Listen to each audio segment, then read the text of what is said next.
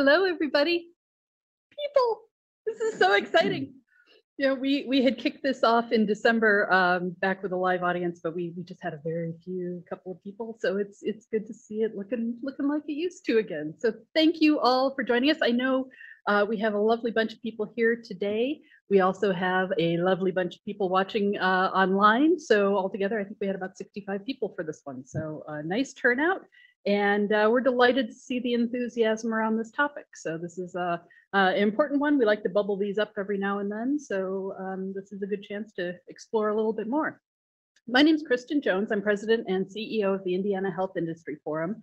We are the statewide life sciences trade association here.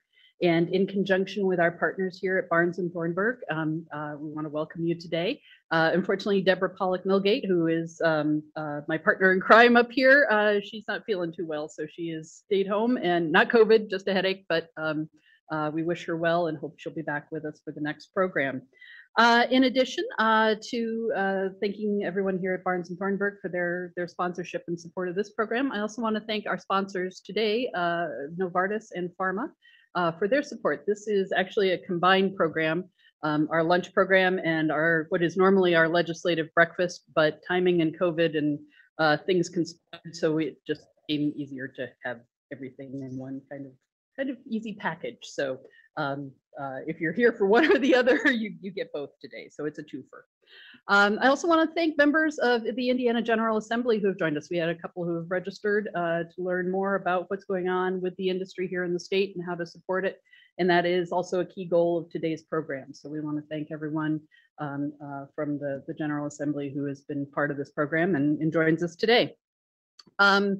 Just to get things going, I would like to introduce Kristina Moorhead. She is the Deputy Vice President of State Policy with PhRMA. She's here in Indianapolis, fortunately, and a local with us, but she's going to do just a quick welcome and tell you about an important piece of legislation that we're supporting through the session this year. So Kristina, would you like?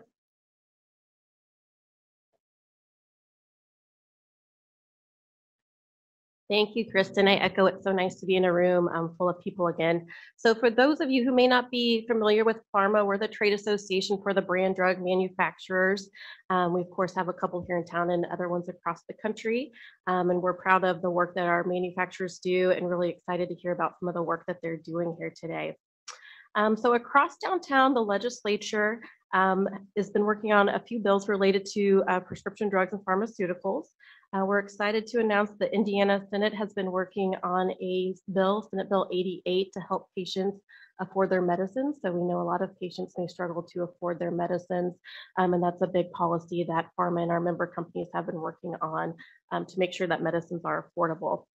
So that bill does two big things. So for Hoosiers who are purchasing their insurance through the marketplace, it's going to ensure that those prescription drug discounts that a health insurer negotiates make their way to the patient. So today, those discounts may be used to decrease premiums or may be used for profit by the insurer PBM. So we want to make sure that those discounts lower the price of prescription drugs, just like insurance lowers the cost of hospitals and doctor visits.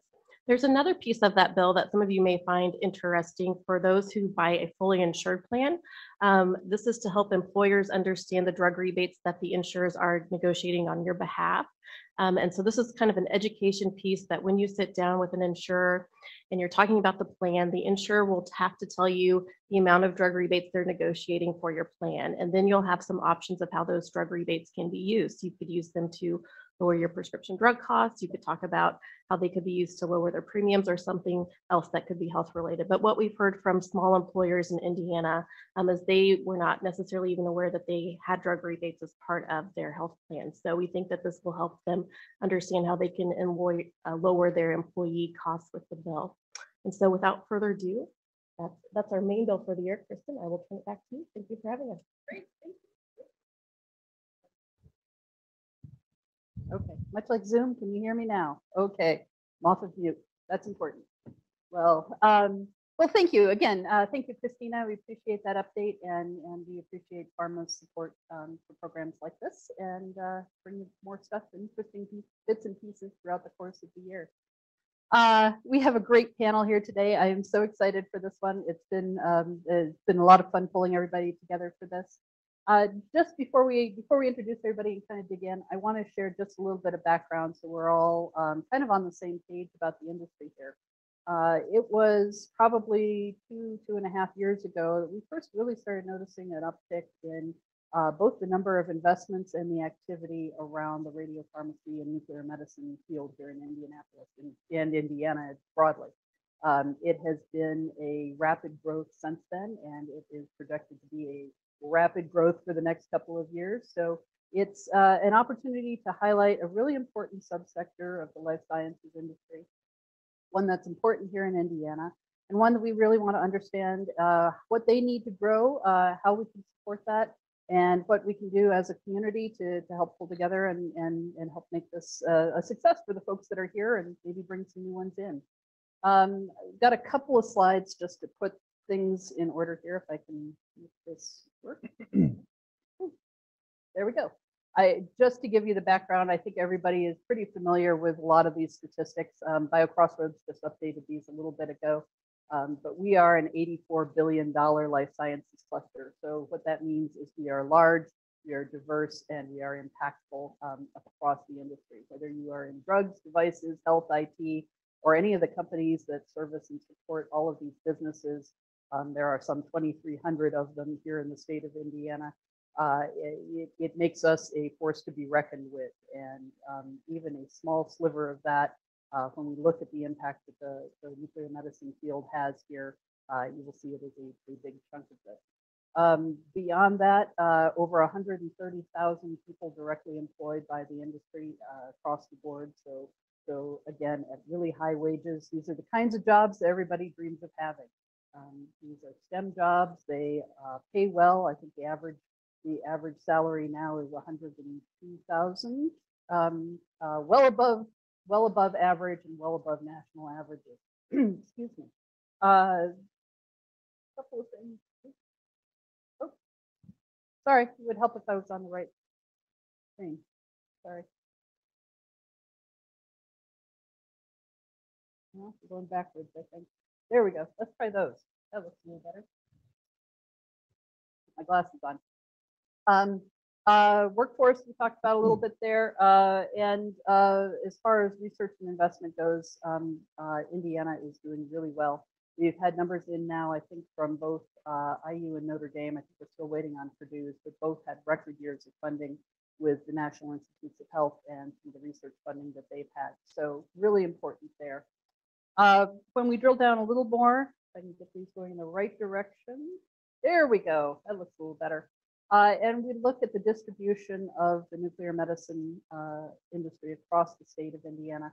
We have 12 companies that are making these products that are there we go.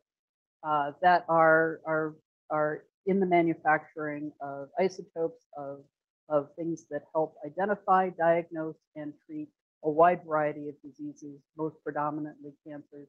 But you'll see the things that make Indiana a great location for this.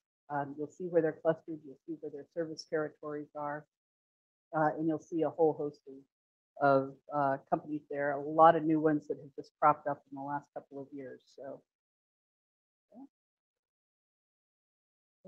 sorry, go in the wrong direction with some of this. So what are radiopharmaceuticals?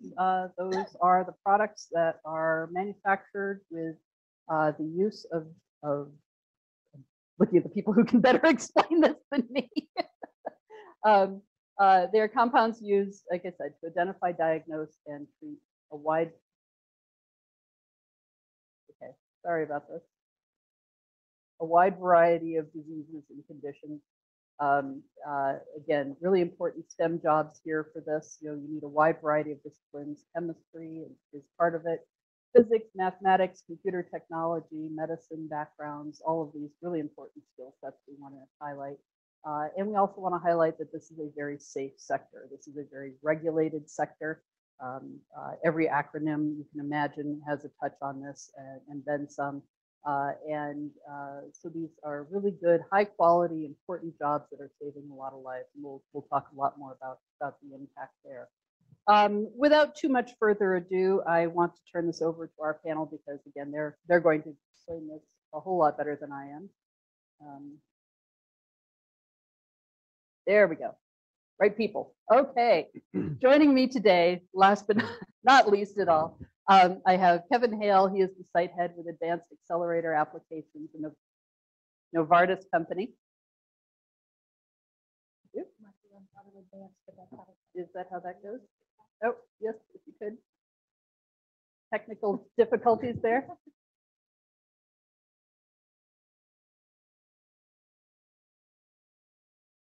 I'll finish introducing. No So problem. Kevin, Kevin is here. AAA is one, if not the people who change your tires, as you mentioned, but AAA is one of the newest radiopharmaceutical manufacturers here in the state, and we're excited to hear about their experience here, what they're finding, what they need, and how they're planning to grow their operations. We have Kara Weatherman, who is in charge of the nuclear medicine program at Purdue University, which is one of only 2 in the Midwest, and we're very excited to have her here today. And Sarah Cheney with the Department of Homeland Security, who is in charge of overseeing and hopefully growing and helping pave the path for more folks like this, and how we oversee nuclear materials here in the state of Indiana. So without too much further ado, oh, thank you. Technical difficulties change. Kevin, I'm going to turn it over to you, and good luck with that. Yeah, right. We'll try that down. There we go. So I'm going to introduce Advanced Accelerator Applications and Novartis to you, first of all. And we go by the name AAA a lot of times. And as you just heard Kristin say, we're not going to come out and change your tire. So if you call us and your car broke down, we probably can't help. But I just want to explain a little bit about who we are and what we do. First of all, Novartis, a multinational large pharmaceutical company based in Basel, Switzerland, about 120,000 employees worldwide. So put that, get the scale of this operation. And in 2018, Novartis invested about $6 billion in 2 companies, the first of which was Advanced Accelerator Applications, AAA, which was a European company based out, actually that came out of the research done at CERN in Switzerland, and was focusing on using targeted radio compounds to treat cancer. AAA had just launched a new product called Lutathera, which is for the treatment of neuroendocrine tumors, NET, as we call it. It's a very rare form of cancer, but they had developed a compound, I'll tell you how it works in a moment, that is successfully treating those cancers and giving patients a lot more hope for a healthy and normal life. And later that same year, they purchased another company some of you may have heard of called Endocyte. Endocyte is a Purdue-based research company that has been around actually in the West Lafayette area for a number of years. That's actually where I came from, and that's how I joined the company. And those 2 companies were combined together under the AAA name, because Endocyte had a similar compound to Lutathera, but for the treatment of prostate cancer. And let me tell you a little bit about these compounds and how they work. You'll hear me talk about radioligand therapy, or RLT. Radiation has been used for a number of years, but back since the 50s, to treat cancer. We know that radiation kills cells. The trick is, how do you get it to kill the cells you want to kill, like cancer tumors, and leave healthy cells alone?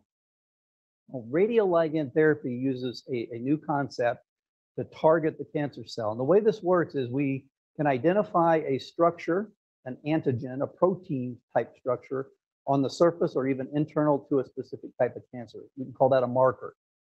Or another way to picture it is a lock, okay? We design then the chemical analog to that, a key to that lock that will only fit that lock and won't fit into anything else. To that key, we attach a keychain, and on the other end of that keychain, we put a radioactive atom. So now we can inject the patient with this product. This RLT will then travel through the bloodstream. If it finds a cancer cell, it locks in place. And when that happens, it stays there until the radioisotope decays, releases its radiation, in the case of the 2 products that I'm talking about, a beta particle. But when it releases that radiation, does that enough times, you kill the cancer cells. These type of radiation doesn't travel very far, very limited path of travel. And so because of that, it doesn't attack the healthy cells around it. If you inject the patient and say some of these RLT molecules don't find a cancer cell, the kidneys wash it out, say, hey, you shouldn't be here. And within a few hours, the only drug product that you have in your system is attached to cancer tumors. So it's a very targeted way then to treat and kill and destroy cancer cells. And for the most part, leave healthy cells alone. So you have lower side effects, a much better chance of then destroying the cancer and not causing a lot of other health issues. And so today we have a product called Lutathera. It's on the market. It's treating neuroendocrine tumor patients. We have another product that's with the FDA awaiting approval for prostate cancer. And so what that meant is, as we started looking at that marketplace, neuroendocrine tumors, that we call it, or it actually got orphan drug status or orphan drug designation, meaning that it's a very small patient population. And so the facilities that's required to make this are pretty small.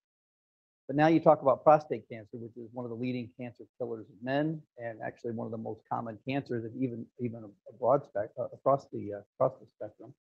We knew we need more production facilities. So this is actually a picture of where AAA is in operation. You can see I mentioned that AAA was a European company. You see a lot of facilities throughout Europe.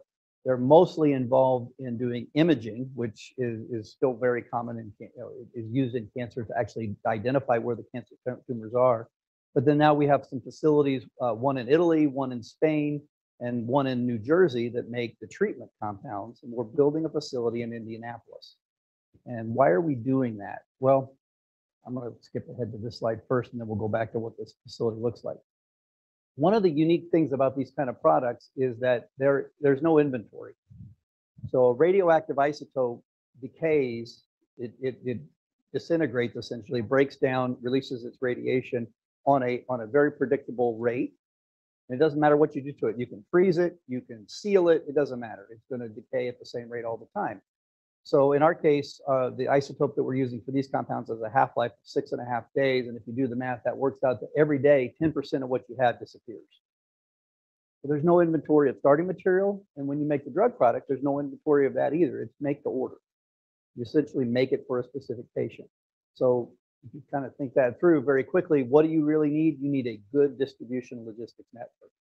You need to be able to get your raw material to your manufacturing site. You need to be able to get your product out to clinics around the country and around the world very quickly and easily. And so when we were looking, where do we put a site? Where do we build our manufacturing site? We knew logistics was number one. Number two is we needed a strong life science community so that we could recruit top talent.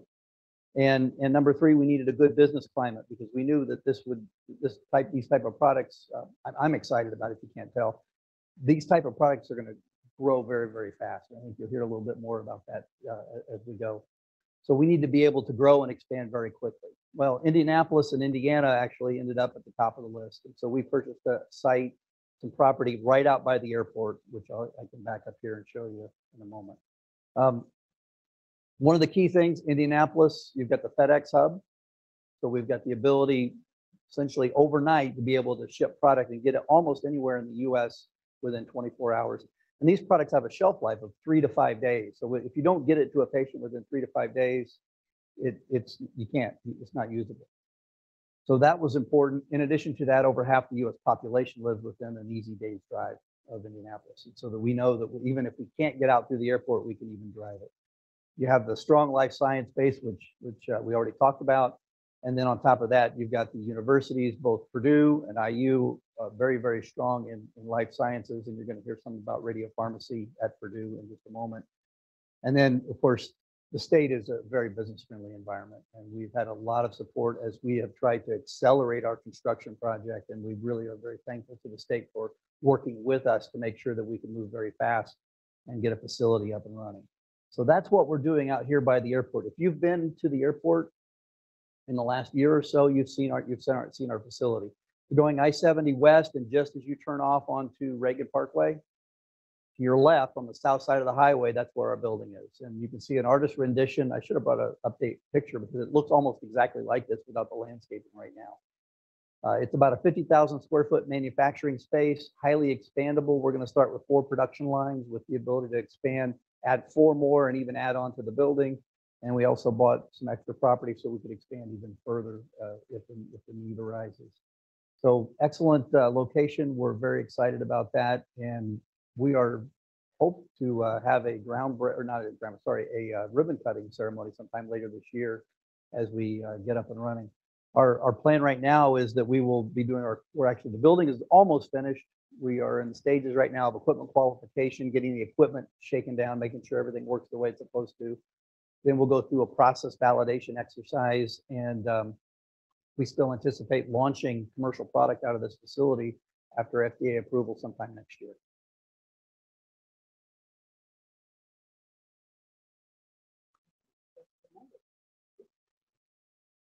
Still on mute. There we go.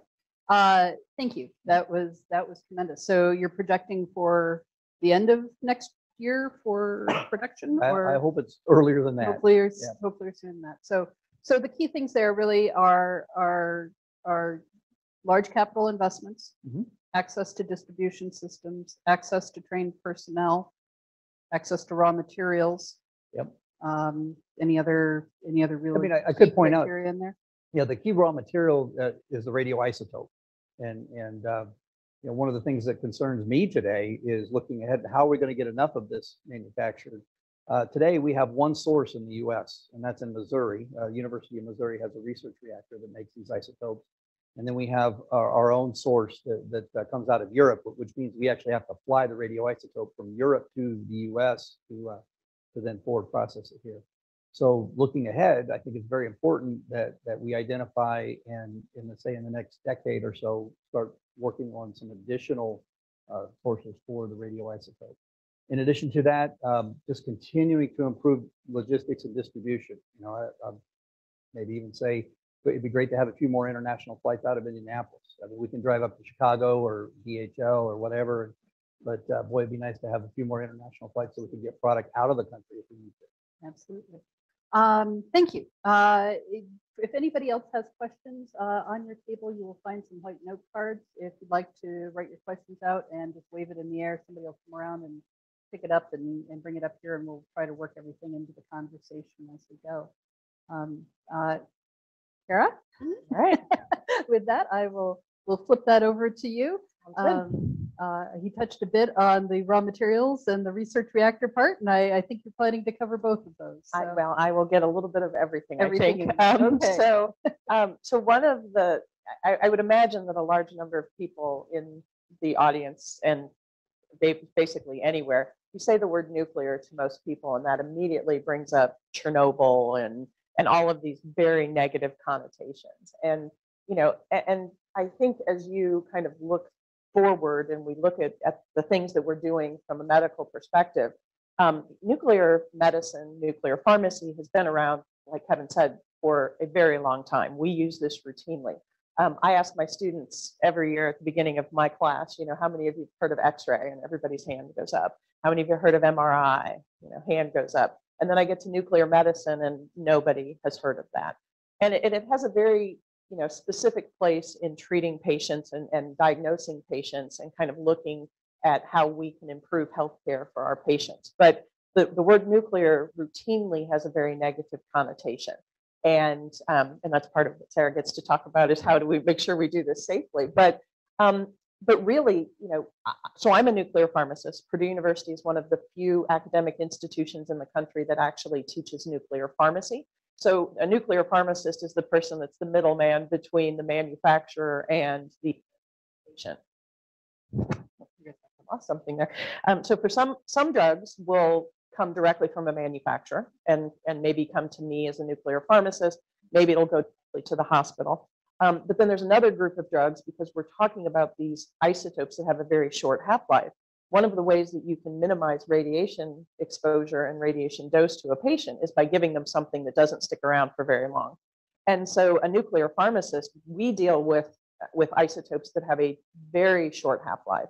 So he's talking 6 days, I'm talking 6 hours, and maybe even down to 110 minutes when we actually are looking at how quickly our stuff goes away. So, nuclear pharmacy is a very specialty area in working with radioactive materials. I will tell you, just from where we're positioned, like I said, Purdue's one of the only places that does this, because we don't need a Walgreens in every corner type of mentality when you talk about nuclear pharmacies. So not a lot of institutions specifically trained for this. But if you talk to many of my colleagues, both in the pharmacy world, but specifically in the medicine community, most of them will tell you, as we move into this idea called theranostics, which I'll explain a little bit more in a minute, many of my colleagues say this is hands down the most exciting time to be in nuclear medicine in the past 20 years of these new drugs and next.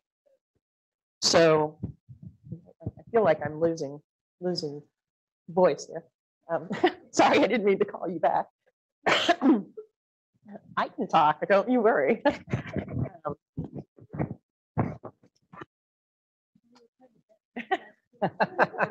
I spend my life yelling at students from across the room, so I'm okay with this. But anyway, so as we look at this growth, Indiana for us has always been kind of the area where nuclear pharmacy originated from. And so for us, the fact that manufacturing is now coming to Indiana and really taking up hold here is very exciting for all of us that are in this community. Let me step back really fast and talk about this idea of theranostics. So theranostics is basically what really makes this unique is the fact that I can take a diagnostic imaging agent, meaning very little impact once I put it in the patient. But I'm going to put some radioactivity in a patient. Those radiation is going to come out of the body, and we can put you under a camera and we can take a picture. And I can see exactly where these drugs go. I can see how fast they get there. I can see how quickly they move out of the body. We get a lot of physiologic information. So when we talk about, x-rays and ultrasounds and things, you get a lot of anatomic information. I can see what the organs look like, but it doesn't necessarily tell me how they function. So that's where nuclear is unique. We give you this drug that follows a pathway. We put a little bit of radiation on it, and then I can watch that by imaging a patient. So from a diagnostic perspective, pretty low radiation dose, you get very interesting looking pictures. But when Kevin was talking about this concept of our labeled drug products and this targeted therapy, it was logical that if we had these drugs that went somewhere in the body and we could take a picture of it, by replacing that isotope with now one that actually will irradiate and potentially kill a tumor cell, we kind of get a nice bang for our buck. So we image you, see where the tumor is. We give you a therapeutic version of that drug where hopefully it's going to kill off those tumors. And then I can come back and image you again, and I can see how successful we were. And so it's very exciting as we look at this, as we're getting into prostate cancers and brain tumors and kidney tumors, and some of these things that traditionally were treated with chemotherapy. And I think most people know someone, if not yourself, who has experienced chemotherapy, and you realize that one of the biggest negatives of chemotherapy is it affects every cell in your body. And so you lose your hair, not because it's treating the disease, it's because the cells that are tied into your hair growth are impacted by this drug that I have to give you to try to control the growth of the tumor. So targeted therapy for us is really exciting because we can, like you said, cut down on side effects, cut down on all of those problems that are associated with that. Now, to where I get to talk about this, one of the challenges is, though, I have to work with radioactive materials. So a big part of my job on a day-to-day basis is, how do I get them together? How do I do the chemistry? How do I actually take this product from a raw material into a labeled drug product? And it's going to be similar on a manufacturing perspective. So one of the inherent risks that always exists for someone who works in this field is we will be exposed to radiation as part of this whole process. And so thinking about how you do that, how you work and do certain things in the facility, whether it be manufacturing or pharmacy, but how do you do that with the nuclear twist is something that you just don't walk in and start doing. And so that's where, from kind of our perspective, as you can kind of see on the slide, nuclear pharmacy, nuclear medicine, and nuclear manufacturing all fit into a very regulated system. And I have a number of those on there. The Department of Transportation, how do you put radioactivity on the road and take it to your end user? The Nuclear Regulatory Commission, and in some cases, the state that's going to oversee this, so that I know when I'm working in there, I'm safe. Obviously, they're drug products, so the Food and Drug Administration have very distinct requirements that have to be followed. But how do you follow those requirements in a typical drug product? I might make a drug product and it's going to sit on a shelf for 3 weeks while we go through the validation process to make sure it's safe to release for actual use. We don't have that luxury because our drug will be gone tomorrow, not in 3 weeks. So there's a lot of very unique challenges that go into this particular field. And it's important to think about it as that whole. But fundamentally, no matter how we look at all of this, it comes back to radiation and how do we work with and deal with radiation safely. And I'm just going in exactly the same way you did. So really where, obviously Purdue is a key part of Indiana. We'd like to think that. I'm a Purdue graduate. I should probably say that right from the get-go. So I have a very deep love of Purdue University, and then thankfully they now pay me to continue my love of nuclear pharmacy. So, but what we have known, nuclear pharmacy has been around since the 1970s at Purdue.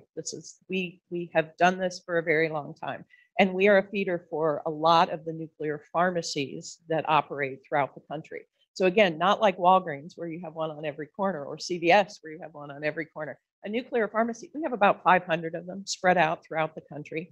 Right now, this is a total plug, but more than half of the practicing nuclear pharmacists are Purdue graduates or Purdue related, yay. So we have this extensive network of folks throughout the country. But what's also interesting at Purdue, we have a very strong industrial and physical pharmacy group. And that industrial and physical pharmacy group is focused on manufacturing, drug manufacturing. How do we follow FDA requirements, the whole 9 yards? We have something we call the BSPS program, which is a Bachelor of Sciences in the Pharmaceutical Sciences. That's a springboard for industry for us. It's also a springboard for medical school or dental school. They're not pharmacists, but they learn all the premises of pharmacy and the things related to that. Obviously at Purdue, we have an engineering group, and that is the claim to fame for most folks in the engineering world. But most people probably don't realize we have a whole section of nuclear engineering where we look at reactors and how we produce isotopes and how we can utilize isotopes in a variety of different ways.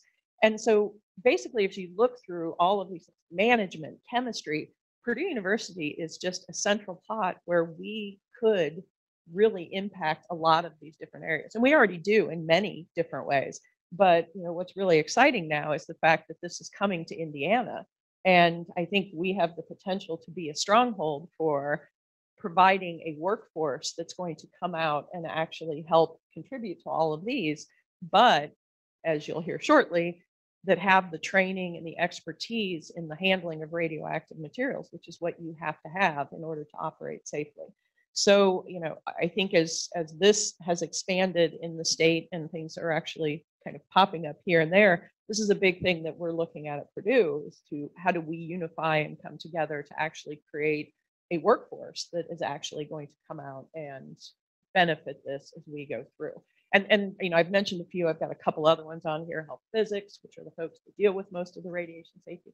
There's a lot of different areas that you have to think about that doesn't just include, manufacturing. So we're really excited to be a part of this. And hopefully as we move forward, we're going to get even deeper into this, talking about different training opportunities for our students, talking about obviously long-term job satisfaction with our students and making sure they come out and have a great job, that they stay local. And I think it's really an exciting component for us to see how this is really expanded. So it's very multidisciplinary training and application within that field. And one of the things we always say that I don't know if everybody realizes this, you can have a training program, but if nobody uses your training program, what good is the training program? So I think this is a unique opportunity for a place like Purdue, for example, to create that training program. And it may not be what we're doing now, but we always have the flexibility to adjust and meet the needs of what our constituents actually need. So, so it's unique for us as well, which is very exciting. That's fantastic. One of the statistics I keep running across as we're working on this is that the industry is expected to quadruple by 2025, and that creates a whole set of issues and challenges on top of on top of just going to work every day and getting stuff done. But that rapid amount of growth, and particularly when we see it as concentrated as it is around resources, whether it's the distribution systems, whether it's the workforce development pieces of it, that has huge ramifications for Indiana as well. Well, and you're looking across the spectrum. You know, we need the PhD level scientists and experts in their fields, all the way down to the operator. That might be a BS student. It might be a 2-year degree, associate degree. It could be somebody out of high school. You know, but these are all going to be very specific areas where very specific training is going to need to be looked at. And, you know, from a trainer perspective, there is obviously a difference in that spectrum. You know, how do you teach the PhD level student versus the high school graduate? Those are very different things that we have to think about. And how do you make a very complicated subject understandable for that whole spectrum is a very unique challenge. Well, along with that growth comes the need for regulation. And Sarah is with the Department of Homeland Security. She is, as she gets herself on. Oh, there we go. Back up. Been a while since we've had to use the equipment, I think.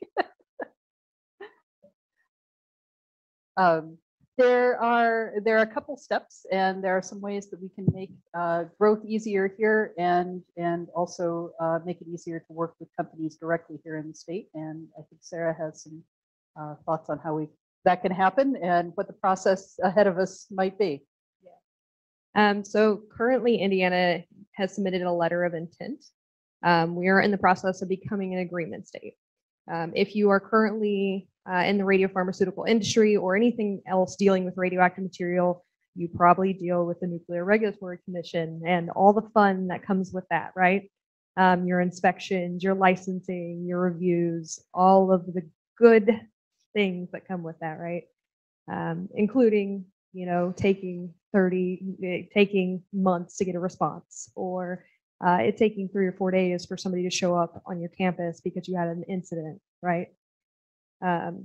So we'll go into this. So there are currently 39 agreement states across the country. Of the 39 agreement states, 88% of the licensees in the country are under those agreement states. So the Nuclear Regulatory Commission does not actually license as many facilities as you guys would think. A lot of their focus now is transitioning from licensees because of the agreement state process to nuclear power plants, or to other federal things like DoD facilities and so on and so forth. So Indiana is looking to become one of these agreement states. This process usually takes 3 to 5 years. It goes through a series of steps. There are about 10 steps on our side. If you look at the NRC steps, they have about 22 in the application process. The first one is the letter of intent, which Governor Holcomb signed on June 11th of last year. And so far, it's been a pretty straightforward going through the process. We met with the NRC. We had them in town. It was a great 2-day session with everybody that you could possibly want there. And now we are working on our legislative piece, which is currently going through. And all of that has to happen before we even begin to put together our entire application to submit to the NRC. All of that has to happen before we can do any rulemaking for regulations or adopt by reference or any of those things. So we're currently in step 2, somewhere in step 2 for this process. The benefits for the licensee is kind of what we talked about a little bit. You guys now have really long times for reviews of your license, or if you need to make an amendment, you want to add somebody as an authorized user, or need to change your RSO, your response time is very long. We currently have a license ourselves as the Indiana Department of Homeland Security, and it took me 3 months just to get my RSO changed after we submitted something to the NRC, and that was calling every other day to be like, hey, have you assigned a license reviewer yet? Have you assigned somebody to look at my license? Like, hey, I need this so we can do training things, and so our radiochemistry lab can do things at the state level. One of the things that the state is going to be able to offer is shortening those times. If you have an accident, if you have an incident, if you need somebody on your campus, this is shortening that 3 or 4 day process to less than 24 hours. Our goal is to hire people and do regionally. So they are going to be within 2 hours of you, if not shorter. And these are going to be people who live in your communities. You know, these health physicists are going to be people you may already work with or know. The other thing is we're going to be trying to lower the licensing fees. So obviously you're not going to pay the same licensing fee you would for the NRC, because we're going to be able to do it a little more efficiently than they do, and we're not going to have quite the overhead costs that the federal government has for everything. We want to make you guys a part of this process with us. So as we're going through the part of creating our regulations and what those are going to entail, we want our stakeholders' opinions. We want to be a partner in this process. We're not here to be we're not here to be a dictator. We're not here to be the devil on your shoulder. We want to be a partner in this, in your safety and the public safety and healthcare. So here's my contact information. If you guys have any questions, if you have a concern, if you want to have a chat, please feel free to email me, call me. It may take me a little bit to get back to you, depending on how many phone calls or emails that is. But we're willing to have these chats now, right? And we want you guys to continue to be a part of this process. So there will be public comment periods. We're going to go out and do a campaign of outreach to everybody. We want to make sure that you guys understand that the Hoosier Health Physicists Society, that the Purdue and IU and Eli Lilly and Point Biopharma and all these people that we've already started to talk to, we want everybody from every business level to be a part of this process with us. We are here to be a partner in this, not an authority. Sarah, real quick, like, can you touch just on sort of where things stand with Senate Bill 381?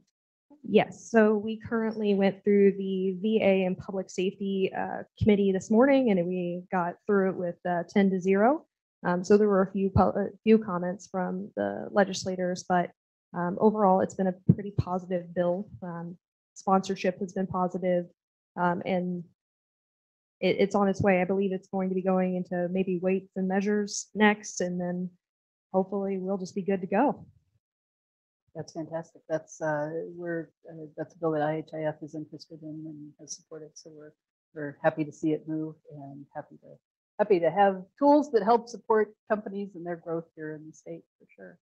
So one of the things, Kevin, that you mentioned, and I think that Kara was going to touch on as well, is the need for a research reactor and what a role that could play in both adding to additional materials available and expanding some of your capabilities. Do both of you maybe want to touch on Sure, that? yeah, I'll say a couple of comments.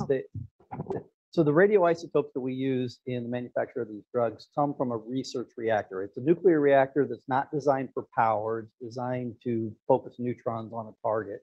And then you essentially irradiate that target, and then you purify what comes out of it to get your isotope. Currently in the US, there's one commercial that's making commercial product, and that is the Missouri University Research Reactor in Columbia, Missouri, about 5 to 6 hour drive from here. The only other reactor in the US that's capable of doing it on a larger scale is actually owned by the Department of Energy at Oak Ridge. And as you probably might, could imagine, we can't guarantee that there'll be a supply out of that. So as we look at not only AAA, but other companies also developing these kind of compounds, we fully expect that MUR is going to be challenged to keep up. In fact, there's going to be a need for another research reactor somewhere in the US. In addition to that, just to paint the picture, I already mentioned that we have a supply out of Europe, and really Russia is where a lot of these isotopes come from, especially in the developmental stages. And I think you guys are all aware of the political climate. That's probably not a place we want to be dependent on. So if I put something on my wish list for the next several years, it'd be awfully nice to have something close to our location, because they get transportation. Time is money, but it's also critical if you get weather or whatever, that you could get your product to your manufacturing site and then get your drug product out to the patients. So it'd be awfully nice. And I personally, I'm also a Purdue graduate, so I have to give that caveat. I can't imagine a better university to work with than one that has the top nuclear pharmacy program and one of the best nuclear engineering programs. So one of the other things to think about that there's a production need, and as these drugs are coming out and coming to market, obviously there needs to be a stable supply of isotope.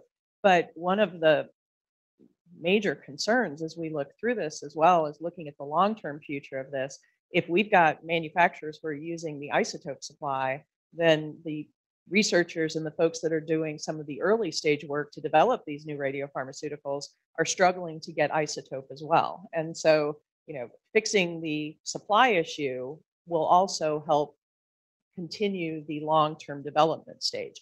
And I should also point out reactors. So we're talking about nuclear reactors, so fission or nuclear activation, where you can actually make something radioactive. And I think that's also an important designation, that everything we use in people for nuclear medicine, whether it's therapy or diagnostic, are considered to be man-made isotopes. So it's not that you go dig in the ground and you pull it out and you've got radioactivity. We actually make everything. So a nuclear reactor is one route. We also do cyclotrons and accelerators, which is another route of going through this. It's just that, you can't just pick one thing and make it. There are a lot of things that go into this. And so looking at how we stabilize this supply, it's not just going to be a reactor, although that's a huge need, but we have other companies in Indiana that are focusing on accelerator and cyclotron-based development that also are going to be bringing out isotopes that we may be able to start using. But fundamentally, any use of radiopharmaceutical has to have a solid supply of materials before it's going to be successful. So, and if you look at some of the data on some of these drugs that are coming out, it's impressive. One of the best parts about teaching it is that you can show a picture of a before and after, and you know exactly how well the therapy worked. And you look at some of these things that are patients that are basically have failed every other type of therapy, and we have no other options, who do amazing after they actually get some of these targeted radiopharmaceuticals, which is what makes it very exciting. But I think, again, if you're going to support the manufacturing side of what we do in Indiana, there has to be consideration for the isotope supply as well. And just to add, that's not a short-term answer. It's not something you can start building tomorrow. It's going to take quite a while and quite a bit of effort and cooperation across government, academia, and industry to accomplish this. And just to clarify, the NRC would still regulate anything that's nuclear reactor until it becomes a byproduct or leaves that facility. Then it would be more of an agreement state issue, or if it's a waste or anything that happens at the facility once that the radiopharmaceutical is there.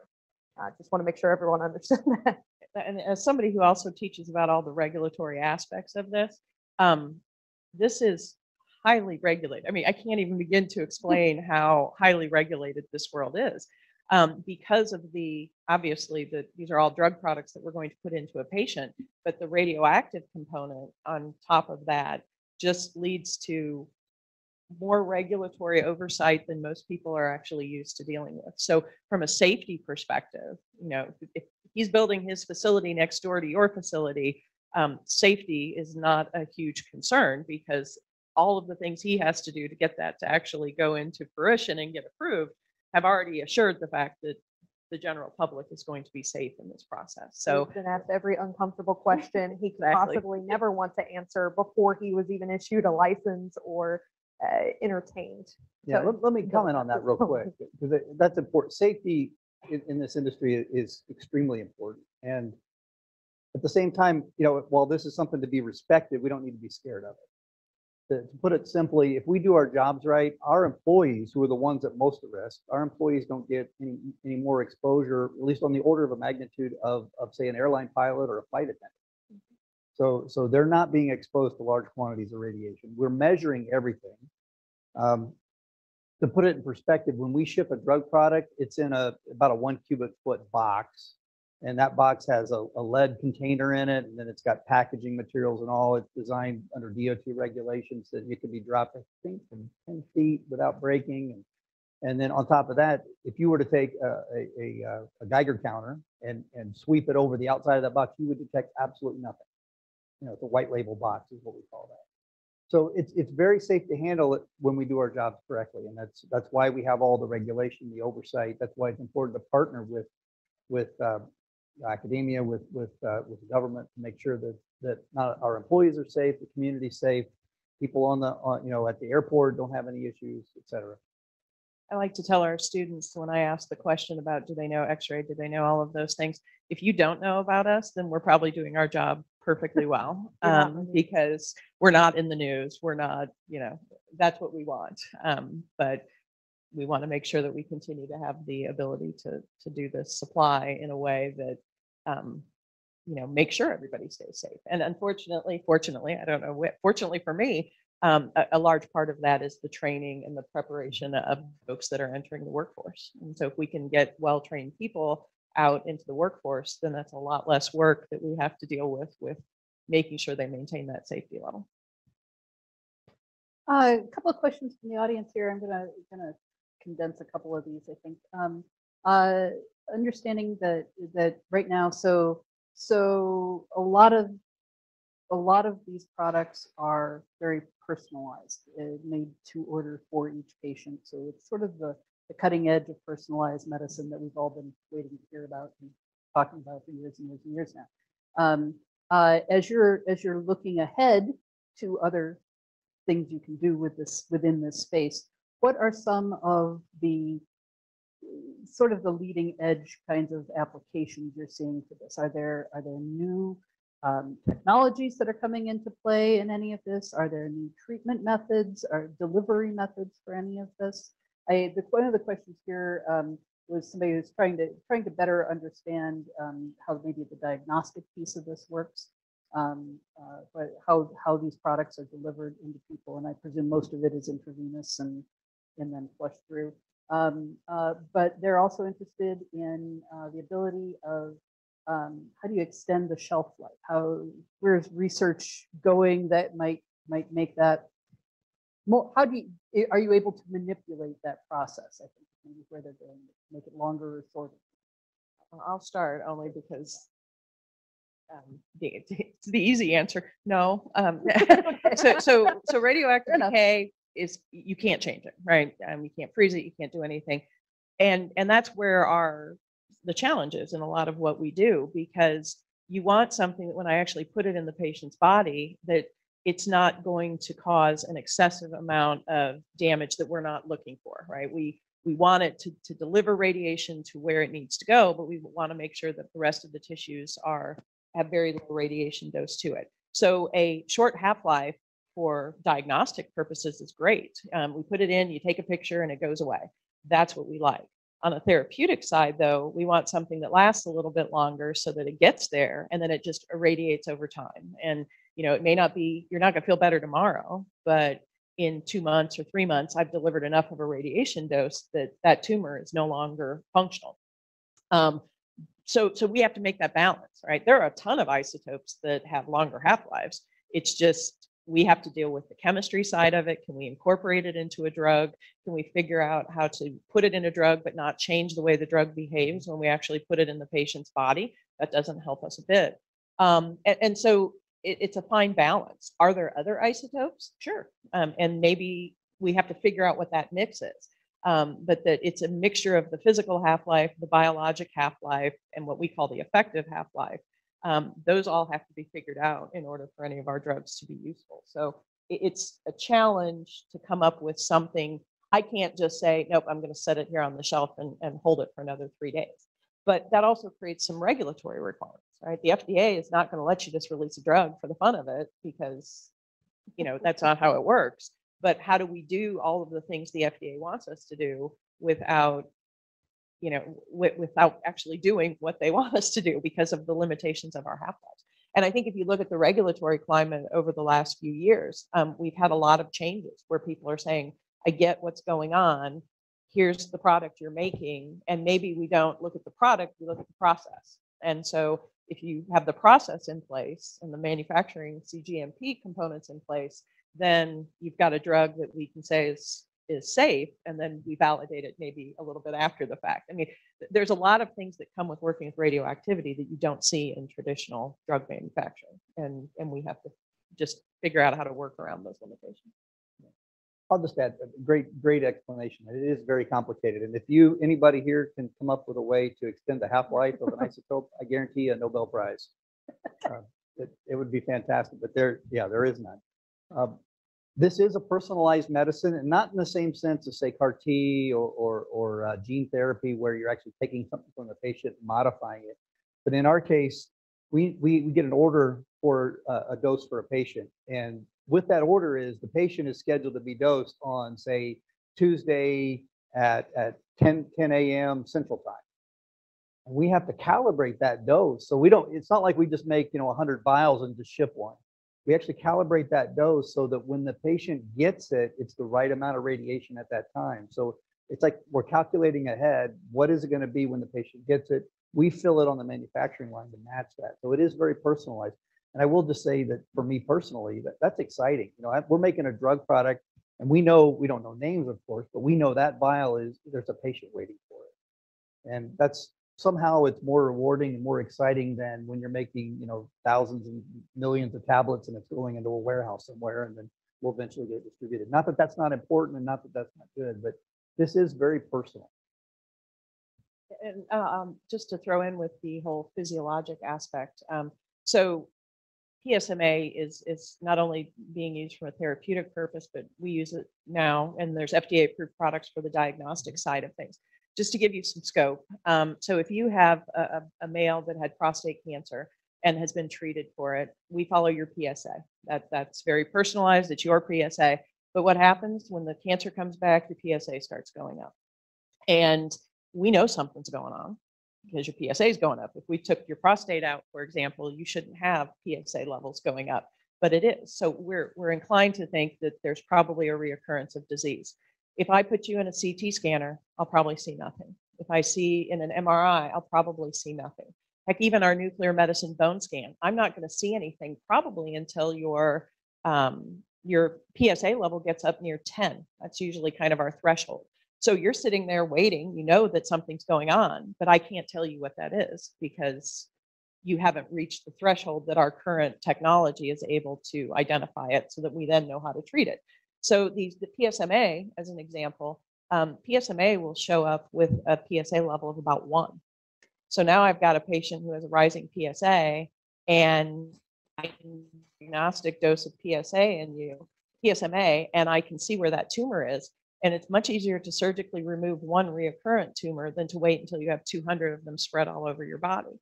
So when we say nuclear is very personalized medicine, we're looking at each individual person, and and in this case, this is where the therapeutic PSMA comes in. So let's say it is a little too far for me to go in and surgically remove one tumor, but now I've got something that will go to all 10 of those tumors that you have in your body and direct application of therapy. A patient like that might not get radiation therapy. We all know radiation therapy, but I can't irradiate a tumor if it's sitting over your heart, because the damage to your heart is going to long be a bigger problem than fixing your tumor. So, these are challenges that this particular area of medicine is really looking to overcome and provide a very different treatment algorithm for our patients, diagnosis and treatment algorithm for our patients. Well, great. Well, we've reached the end of our hour. We do have someone here who has volunteered to let Mitch Daniels know if we need to, that you have a research reactor. So we should all go out and lobby for that one. And boil her up. Let's start with a permanent job. That goes good here, and then we can go after that. We'll work on building it up from there. But certainly something that is a concrete, tangible thing that will help grow the industry and help support the folks who are already here. So thank you all. We appreciate your time today. Thank you all. It is great to see people here again. And to everyone watching from home, we hope you will be able to join us again in the future. We have a program, I believe, on CAR T therapies planned for March. So we'll bring you some more information on that shortly. But in the meantime, thank you very much. Have a great day, and we'll see you in March. Thank you.